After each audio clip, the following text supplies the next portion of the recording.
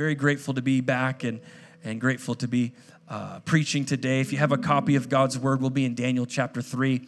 We're in a series in the book of Daniel, and it will be familiar to you if you grew up in church. I was in church 9 months before I was born, and so I was in this thing called Sunday school. I don't know if you know about Sunday school, but as if Monday through Friday wasn't enough, they put you in a basement before church.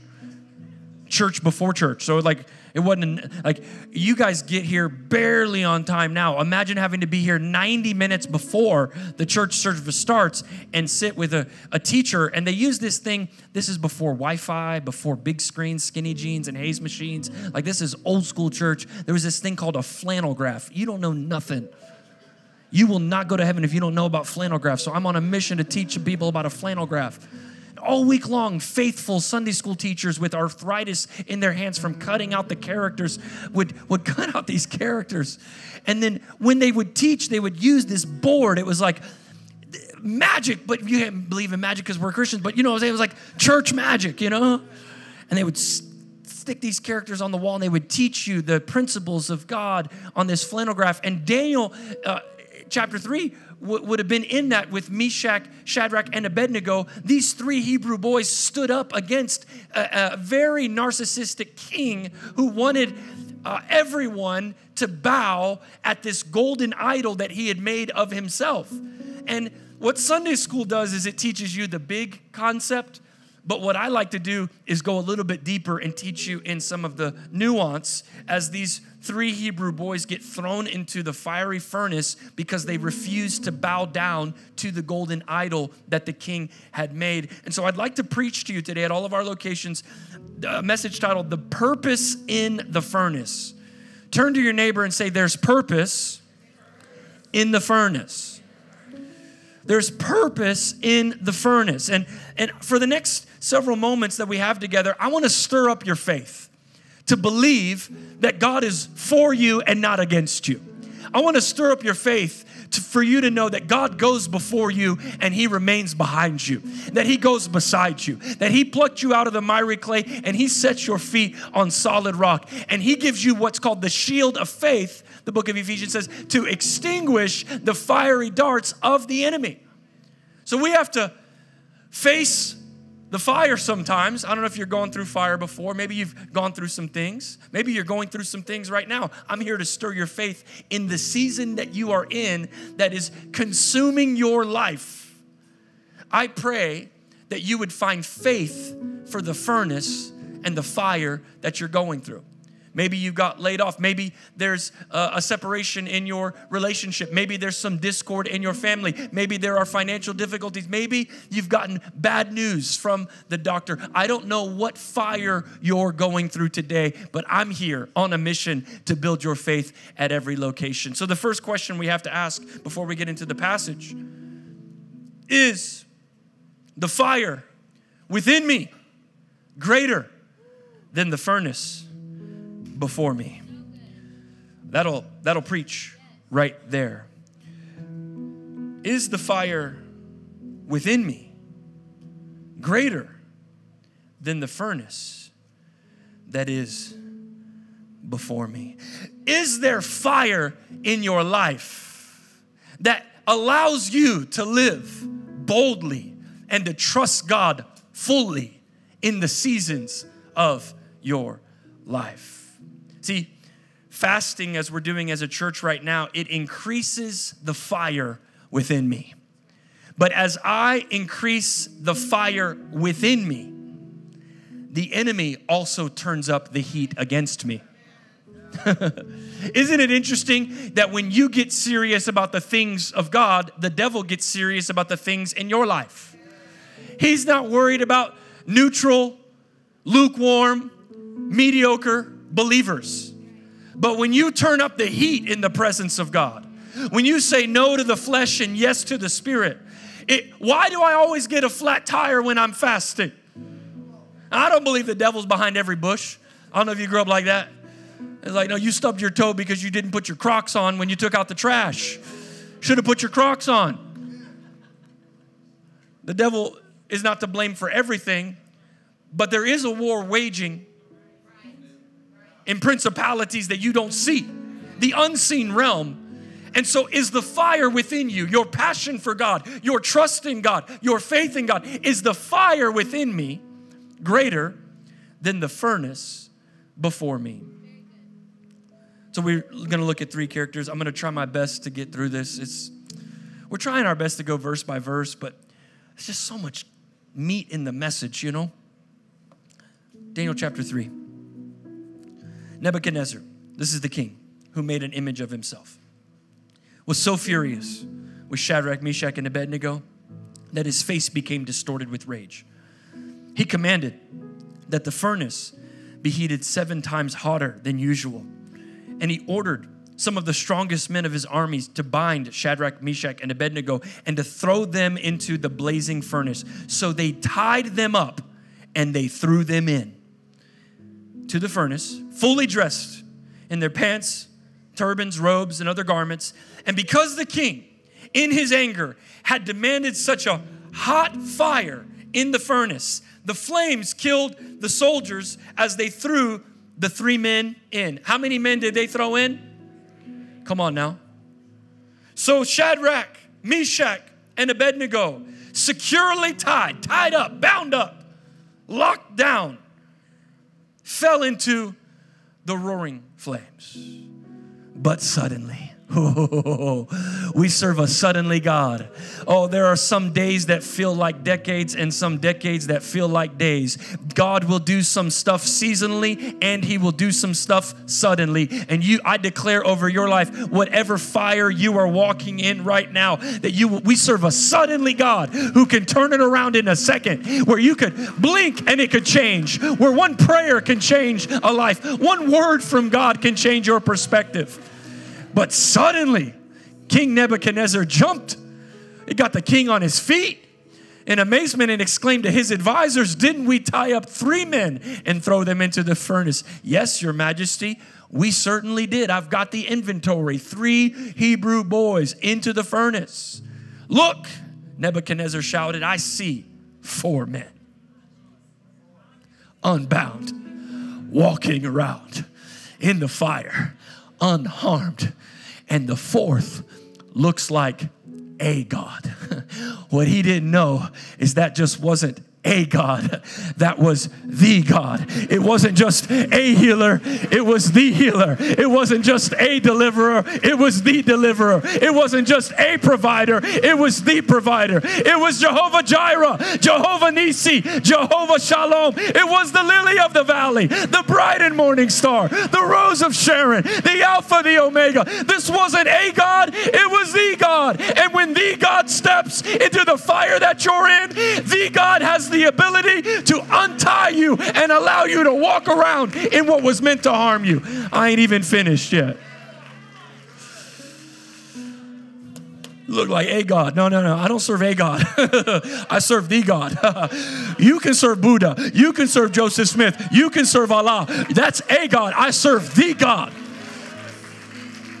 You can serve your gemstones. You can serve your horoscope. I don't serve a God. I serve the God. And my God shall supply all of my needs according to his riches and his glory.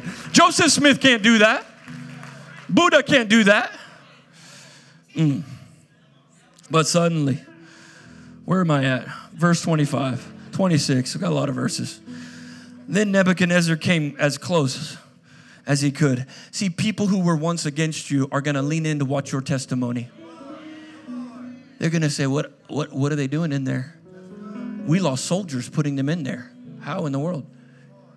How he could to the door of the flaming furnace, and he shouted, "Shadrach, Meshach, and Abednego." And look what he calls them now. Servants. Oh, how the turns have tabled. He was just a God a couple of verses ago. Now they are servants of what? The Most High God. Come out and come here. Whew. So Shadrach, Meshach, and Abednego, they stepped out of the fire. Then the high officers, people of influence, fancy people wearing suits and ties, and important people that have drivers and stuff. Then the high officers and officials, governors and advisors, they crowded around them. God is going to position your testimony in places and in rooms of great influence. And they're not going to see you before you go through the trial, but they're going to see you after you go through the trial. And they saw that the fire had not touched them. Look at this, very specific. Not a hair on their head was singed, and their clothing was not scorched. Look at this. They didn't even smell. They didn't even smell of smoke.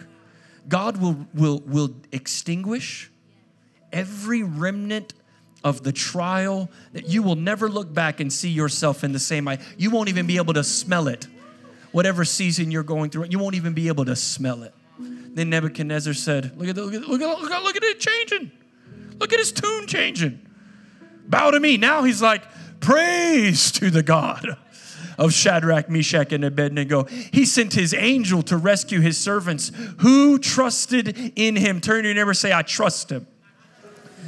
They defied the king's command. You're going to have to learn to do this in the coming days in Babylon. You're going to have to defy the king's command. And they were willing to die rather than serve or worship any god except their own. Therefore, I make this decree.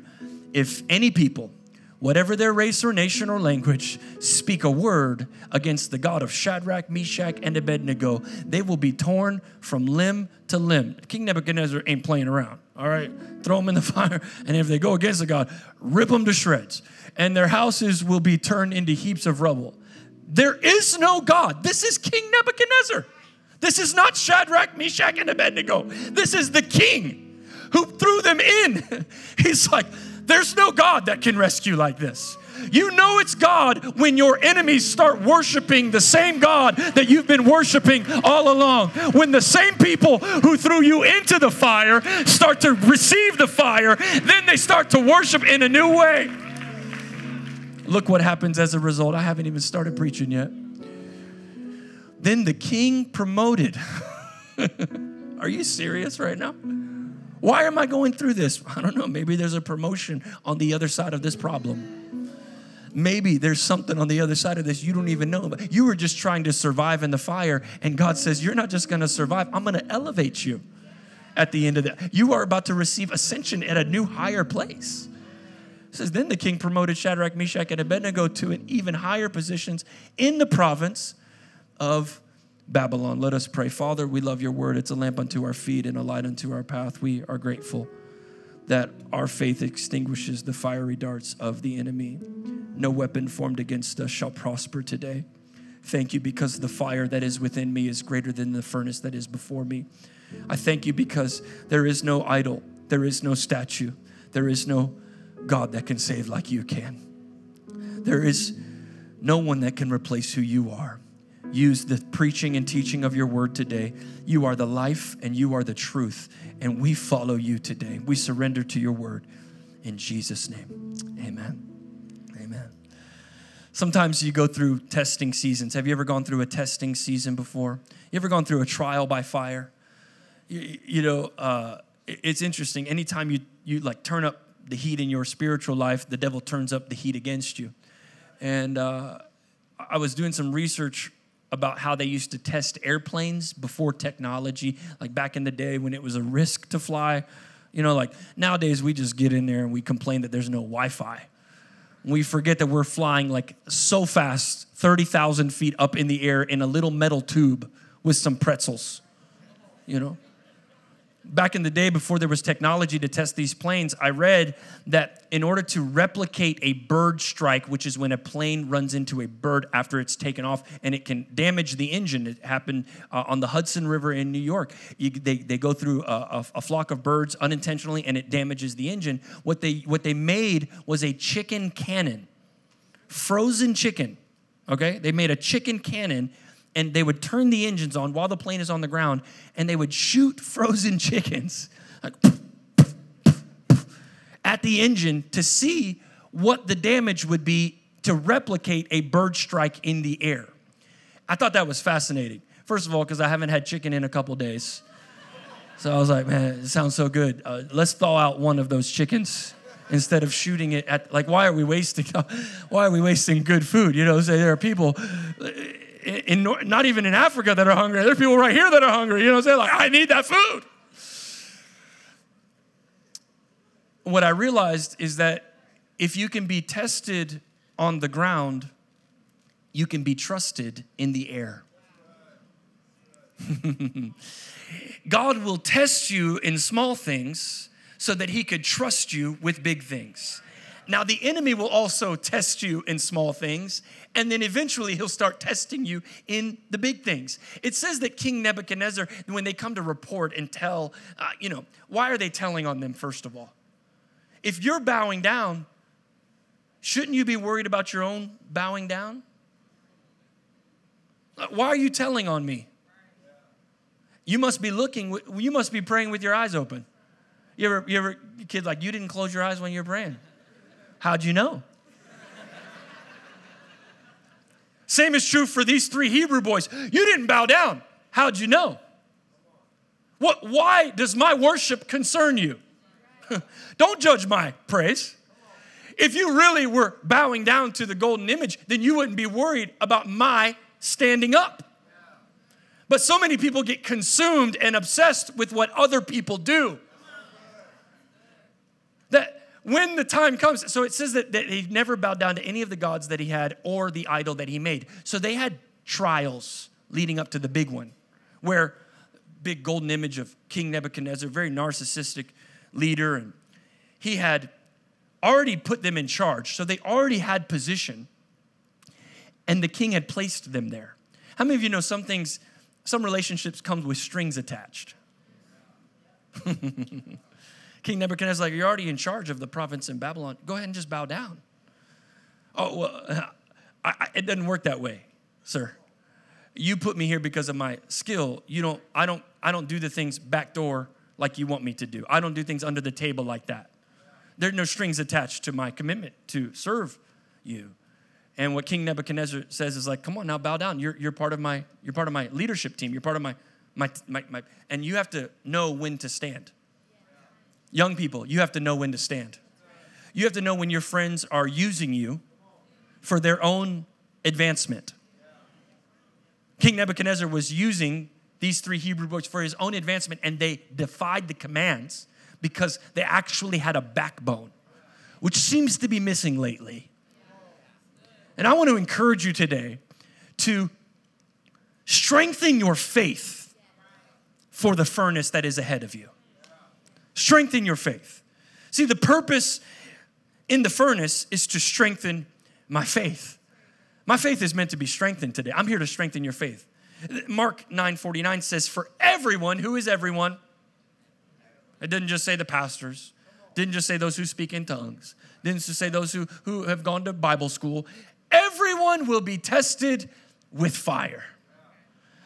If you've never been tested with fire, you haven't been living very long. The longer I live, the harder the tests become. The longer I live, the more crafty the enemy becomes to try to convince me of things that are not of God. And he'll do it subtly, and then he'll do it obviously. Starts with little gods, and then it gets to the big God. But what I've realized about faith, if you're writing notes today, you can write this down. If you're not taking notes today, you can write this down. Faith doesn't keep you from the fire, but it does keep you on your feet. Your faith isn't a fire repellent. When you got saved, you didn't put a shield around you that says the enemy won't attack you. As a matter of fact, I have learned that the more I lean in, the more he leans in on me. If you have decided to follow Jesus, your life will get better, but it won't get easier. Now I just have someone to trust in the fire.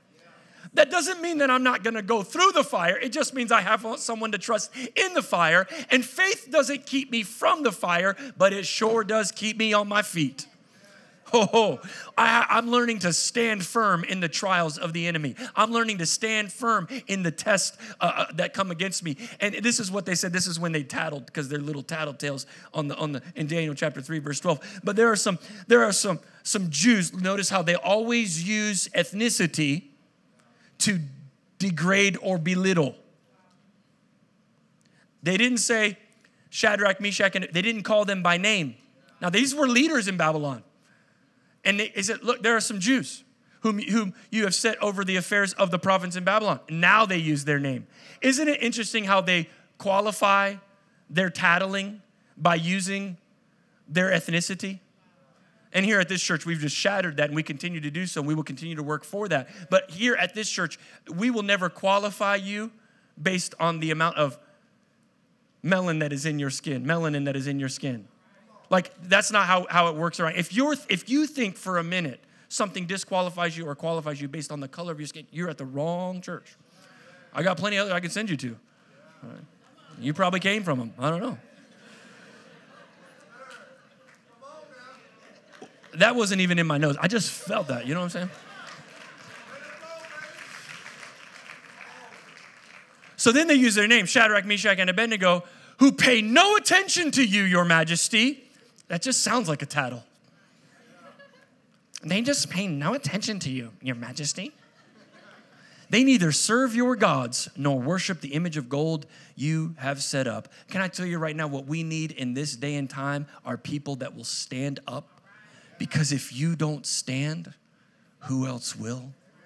This is what I wrote in my notes. If you stand for nothing, you'll fall for anything.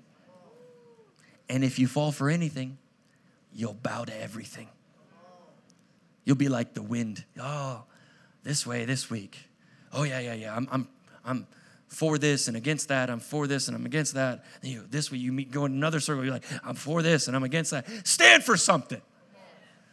Find a biblical foundation in your worldview so that you're not like Gumby when it comes to the values that you hold. Just so many Christians Gumby, man. Gumby would melt in the fire. Gumby didn't have no backbone. There was no vertebrae. I'm looking for a church that'll stand up and put on, it says in Ephesians 6:13, I got a lot to cover today. I haven't been here for 2 weeks, so you're going to get 3 weeks worth of sermons. The week before last week, and this week all in one. Therefore, put on every piece of God's armor so that you will be able to resist the enemy in the time of evil. Then after the battle, you will still be what? Say it like you mean it. You will still be what? Standing firm. Guess what we will be as a church? We will be people. We will be stand-up people in a bow-down world. That's a stand-up guy. You ever heard them say that? You're a stand-up guy. I like you. You're a stand-up guy. Stand-up guy. You ever heard somebody say that? He's a stand-up guy. We better be a stand-up church. Stand-up guy right there. I know he goes to Crunch. I know he goes to Crunch every single day. I see you. Stand-up guy. Stand-up guy in a bow-down world. Stand-up fathers in a fatherless generation. Stand-up husbands where the divorce rate is out of control. Stand-up men of God and women of God that believe in the promises of God, that stand through the fire. We will be stand-up people in a bow-down world. Put that lower third back up there. I want us to say that out loud. 1, 2, 3. We will be stand-up people in a bow-down world. Whew. I'm not going to be there when your boss tells you can't bring your Bible to work no more. I'm not going to be there, young person, when they say you can't have that prayer gathering around the flagpole at your school. I'm not going to be there when they start to teach you all sorts of ideologies and confusion. You're going to have to learn how to stand up. I'm going to do my best in the 28 minutes and 30 seconds they give me every single week to give you everything I got. But you're going to have to face the test. Faith gives you strength to walk out of the things that you got thrown into. Faith gives you strength to walk out of the things that you got thrown into. Isn't it awesome that in verse 27, the high officers and official governors and advisors crowded around them, and they saw that the fire had not touched them, nor a hair on their head had been singed, and their clothing was not scorched. They didn't even smell like smoke. They walked out of what they were thrown into.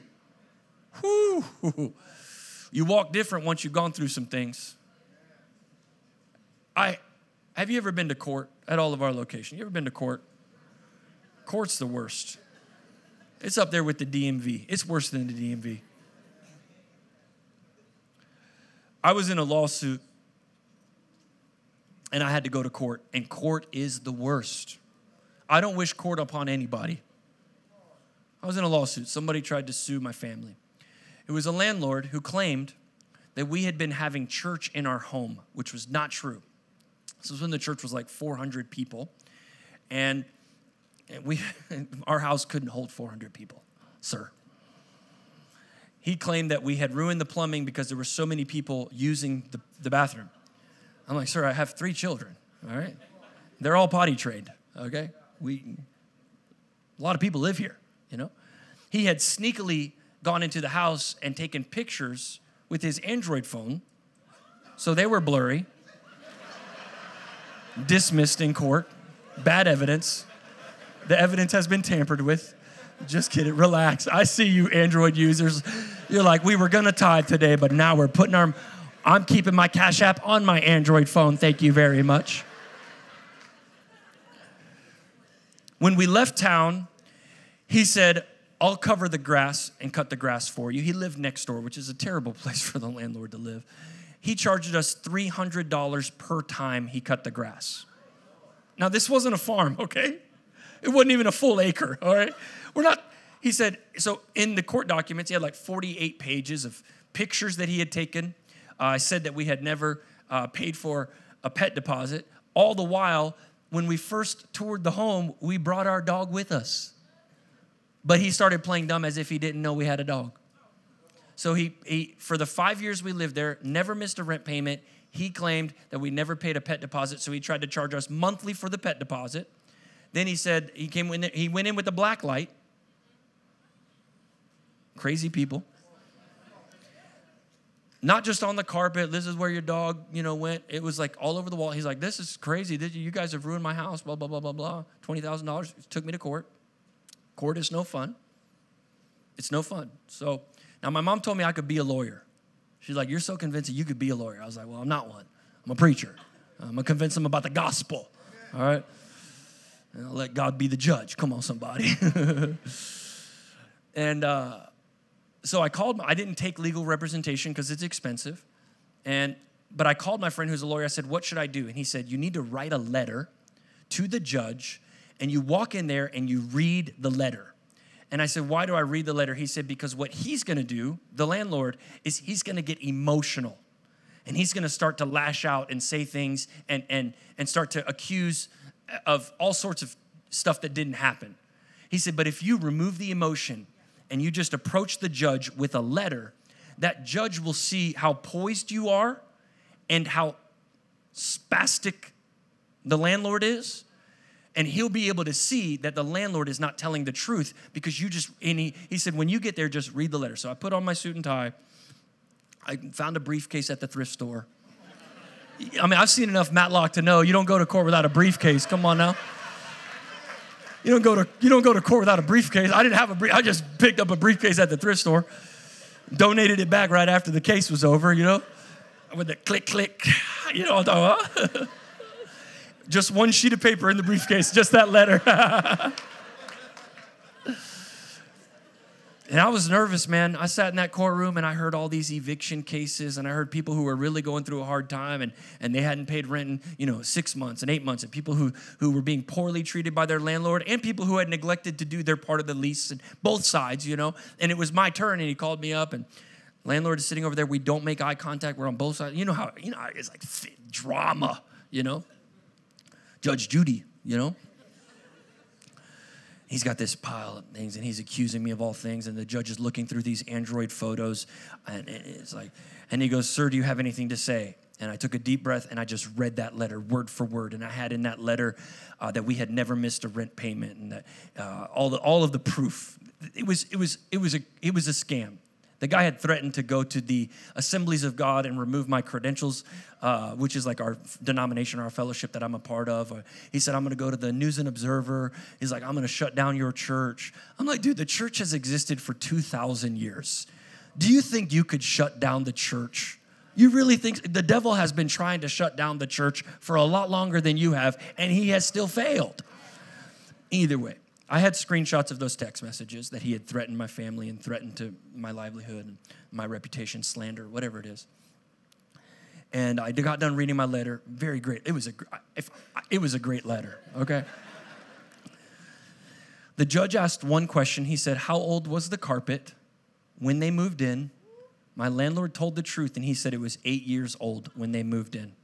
And we had lived there for 5 years. He wanted us to pay to replace 13-year-old carpet that was 8 years old when we moved in, which is illegal. He should have changed it before we moved in, technically. I'm not here to talk about renting, all right? And the judge said, are you kidding me? And I'll never forget this. He said, "Sir, this case is dismissed." And he put the gavel.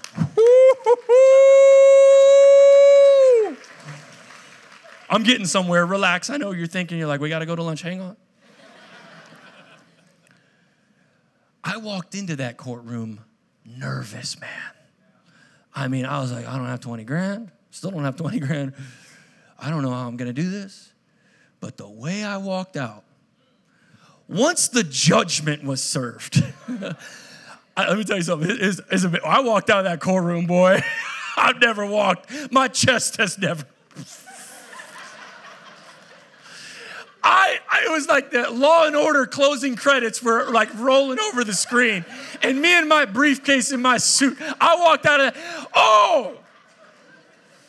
And I'll never forget this moment. I'll never forget it. At the courthouse, you got to park in the parking garage, walk around the corner downtown there. He was in the same parking garage as me. I'll never forget this. I'll never forget. He was angry. He pulled out of the parking lot before me, and I was still walking because I was taking my time now. This is the providence of God. No joke. It's a red light right there by the parking garage. And as soon as he pulled up, the light was red, and the little walking man comes up. I made eye contact with the guy who tried to sue me, and I strolled across the street so slow, like chariots of fire in slow motion, because there are some seasons in life where you were tied up when you went in, where you were embarrassed when you went in, when you were nervous when you went in. But on your way out, you will see the faithfulness of God, and the judgment of God will dismiss every case against you. The judgment of God will take every accusation and reverse the curse of the enemy. You're going to be able to walk out of that which you got thrown into. I know you've been thrown into the fire, but I came to preach to someone today who says, my God shall supply all of my needs according to his riches and glory. He is the God who oversees every single action of my past, and he orders the steps of the righteous. Give God some praise. Come on, if you've walked through fire. All right. Very quickly, I close with this. I got to go. I got a plane to catch to go to Columbus, Ohio. I walked out of that courthouse, boy. Let me tell you right now. You never see me walk like that.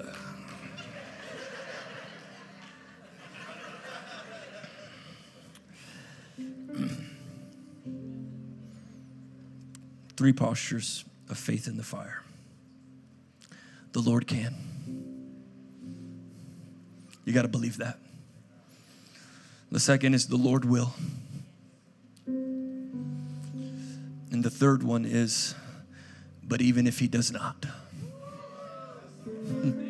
That might need to be on your bathroom mirror this week. The Lord can, the Lord will, but even if he doesn't. See, I trusted God long before I was ever sued. And I trust God long after. I trusted God long before I ever planted this church. And I'll trust God long after we close it or hand it off or they roll me out of here with a casket. Whatever happens. I just trust God. I trust God because he's been faithful. I trust God because even if he doesn't, he tends to get the glory. So, I love that the king promotes them at the end. In verse 30, then the king promoted Shadrach, Meshach, and Abednego to even higher positions in the province of Babylon. The pathway to promotion is not always popular. There might be some fire involved between this season and next.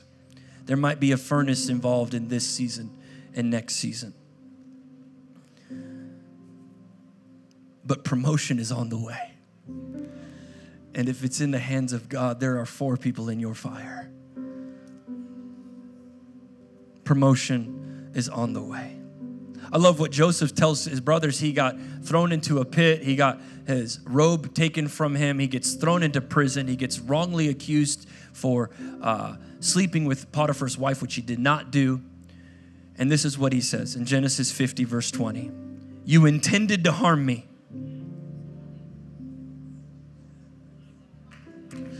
but God intended it for good, to accomplish what is now being done, not for my promotion, but for the saving of many lives. I pray that our stance, our standing in the fire, our stance will save many lives. Oh, see, I got so much. In the New Testament, there's a man named Stephen, and rocks are being thrown at him to kill him. He's becoming a martyr. I used to say that he is stoned, but kids these days, they wouldn't know what that meant. They would get it confused with recreational activities. So I have to say, rocks are being thrown at Stephen. It's true. I was a youth pastor one time. They were like, was Stephen stoned? I was like, rocks were thrown. Oh, okay.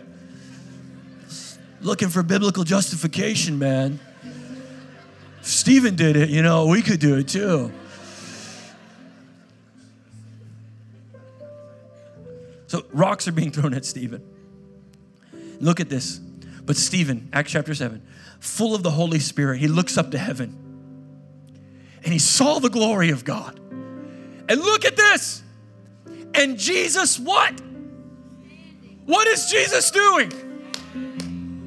Whoo! When I see this changes everything. Because Stephen was a martyr he was standing up for what he believed in. He was standing up for his faith. And his standing brought about his death. It brought about a martyr. But it says, and he looks and he saw the glory of God, which is what we want to see every time we come into this house. And he sees Jesus standing at the right hand of God. And he said, look, he said, I see heaven open and the Son of Man. Look what he's doing. Now, other verses say that he's seated. Whew, I'm preaching now. This verse says that he's standing. I think Jesus stands up when you stand up. When I stand for Jesus, Jesus stands with me. At all of our locations, when you stand for Jesus, Jesus stands with you. So if you are facing trial, if you are facing tribulation, just stand. And when you stand, Jesus stands with you. At all of our locations, with every head bowed and every eye closed, you're going through the fire right now. Stand strong. Stand strong right now. If you're going through brokenness in your marriage, stand strong right now. If you're going through a divorce, stand strong right now. If you're going through anxiety, anxious thoughts, stand strong right now. If you are trying to start a family and have a child, stand strong right now. If you've lost a child recently, stand strong right now. If you are facing medical conditions that you weren't ready for, stand strong right now. Stand strong, because when you stand for Jesus, Jesus stands with you. Father, I pray over my church family that are seated at all of our locations. I just pray for the fire of the Holy Spirit to be greater within them than the furnace that they are facing in front of them. Oh God, I ask that no weapon formed against them shall prosper, that their faith would extinguish the fiery darts of the enemy. Oh God, help us, Lord. We ask you to be faithful, and we'll be faithful to you. And even if you don't, we'll stand. In Jesus' name, amen and amen. Let's clap our hands for the presence of God today. Amen.